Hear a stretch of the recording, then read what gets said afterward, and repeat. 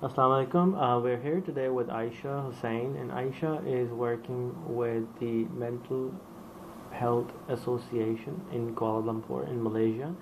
And I wanted to know more about this organization and learn more about this and see how we can all help this organization to become more productive and more effective. So, Ayesha, can you tell us more about this organization? Sure. We are a rehabilitation center. We've been around for about 60 years.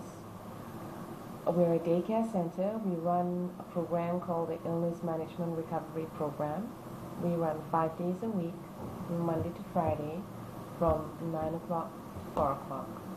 So yeah, that's a little bit about what we do here. And what kind of mental patients do you deal with? Mainly we deal with schizophrenia and bipolar.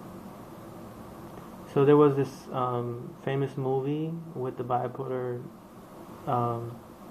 This guy was acting as a bipolar disease thing. Remember what movie it was? Bipolar.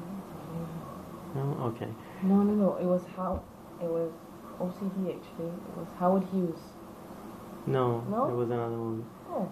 So, anyways, when I remember, I'll let you guys know. Okay. So, we're going to take a tour of this institution, and you were telling me that it's a daytime center, daycare only? Yes, daycare only, Mondays to Fridays.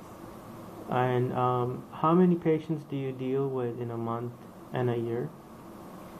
In a month we have about 15 to 20 patients. In a year, I need to check. So 20 multiplied by 12 is approximately 240 patients a year. Yeah. And you have a phone call.